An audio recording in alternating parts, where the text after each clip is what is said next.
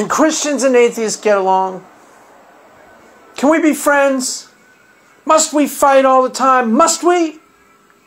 Why can't we all just get along?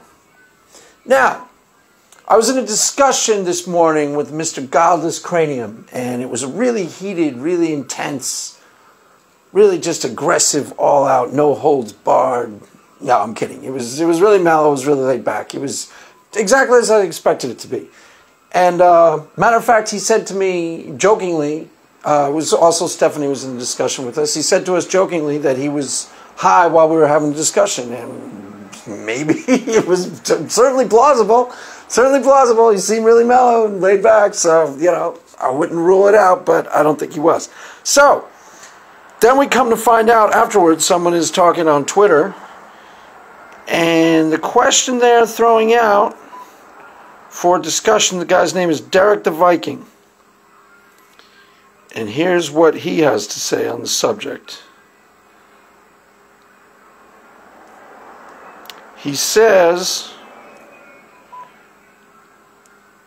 I think there's a false question here. It isn't whether or not atheists or Christians can be friends. It's more or less whether or not anti-theists and religious people be friends. Ultimately, I say no.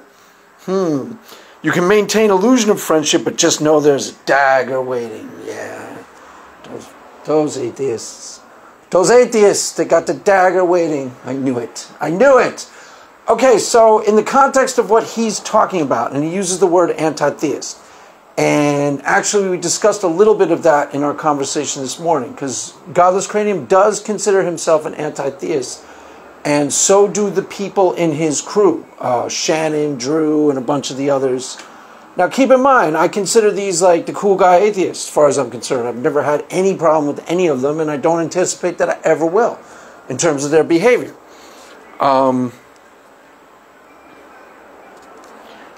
This guy, Derek, goes on to say, I mean, I have no problem with atheists in and of themselves.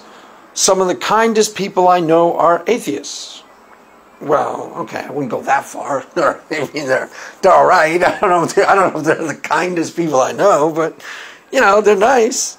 All right, fine. Kindest people I know. Shannon's the kindest person I know. All right, whatever. Ultimately, I think in order for there to be any sort of friendship, there has to be at least a common interest. Anti-theist and theist interests are just way too different. Well, technically, we have totally different agendas. And the only time that could potentially be complicated is on Twitter itself or in YouTube itself. Because that's the reason why most of us are talking to each other to begin with. I'm on Twitter trying to present a version of Christianity that ultimately I think will be more palatable to anti-theists, ironically. And they're on Twitter and YouTube trying to dismantle religion altogether. So you would think that would produce a lot of contentious quarrels, but it doesn't seem to. Why is that? Well, first of all, it has a lot to do with their personalities. Those particular group of people, yes, they have completely different opinions from me on the subject of religion. And ultimately, their opinions are pure evil. No, all right, fine, pure evil. But they go about practicing their pure evil in a way that is, you know, they present their case, they're respectful, they're civilized, they're reasonable, they're sane, well-dressed for the most part, as far as I can tell. And they present their case in a way that's perfectly reasonable and rational. So there's no reason for me to not dislike them or any way, shape, or form whatsoever. And I would think the same thing is true in the reverse. You know, if I'm presenting to them Christianity in a way that's, you know, I'm not being annoying about it, I'm not being aggressive about it, I'm not in their face telling them this, that, or the other thing, you're going to burn in hell if you don't believe me, and I'm being perfectly reasonable, I see no reason for them to you know, that we could not be friends. The other thing is, like, let's take, for example, the situation with me and my wife. My wife and I have completely different opinions on politics, completely opposite. And I know what she thinks on almost every political subject under the sun. I know what her opinion is going to be. But we never fight about politics, ever, ever. You know, because I know what she thinks. There's no point to arguing about it. And I don't really care what she thinks on. She's free to think whatever she wants. So we never, ever argue on the subject. And if you are hanging out with an atheist It's a little more complicated in terms of the environment that we're on in Twitter, because that's what we're here to do, present our cases. So the bone of contention between us comes up every single time we talk, because that's why we're here. But in the real world context, you put it this way. If I were working with somebody with like Godless Cranium, could I be friends with them? Of course, easily.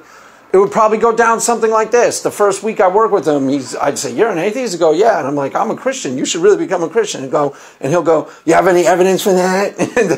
And then we'll get annoyed with each other and we'll drop the subject and then we'll talk about other things.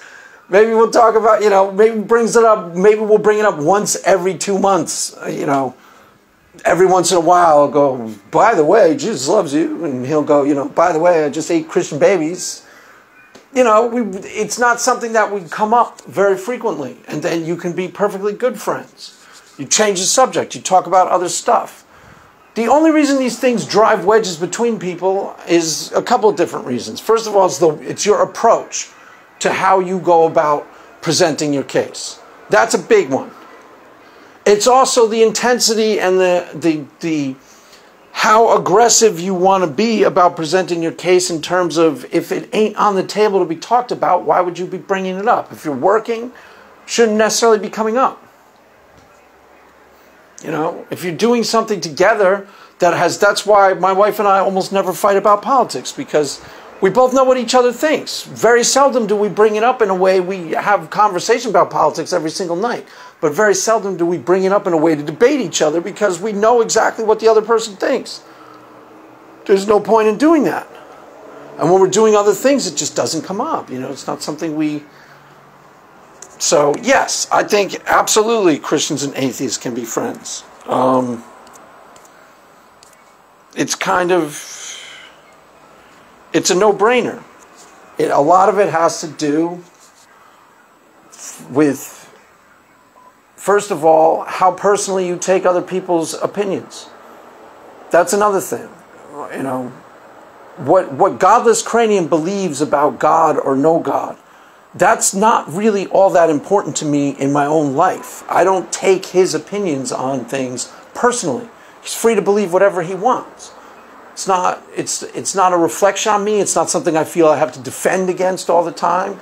We do it in the context of YouTube discussions and YouTube debates, because that's what we are there to discuss and debate. But if we were working together, I'd never bring it up. I have friends from high school who don't even know I'm a Christian.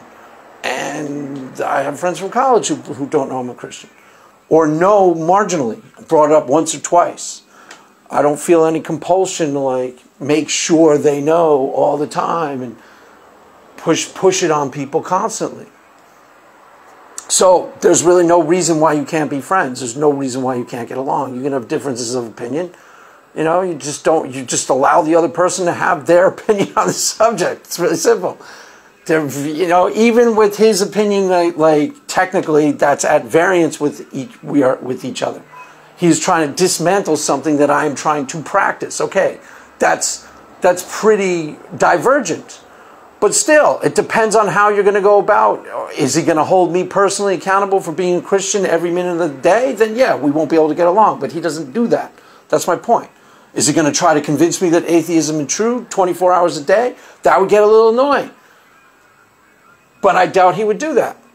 If you're a reasonable human being, you can have completely different opinions, and you can both go about living your lives in ways that they don't necessarily interfere one with the other. So yes, Christians and atheists can be friends. That's all. Amen.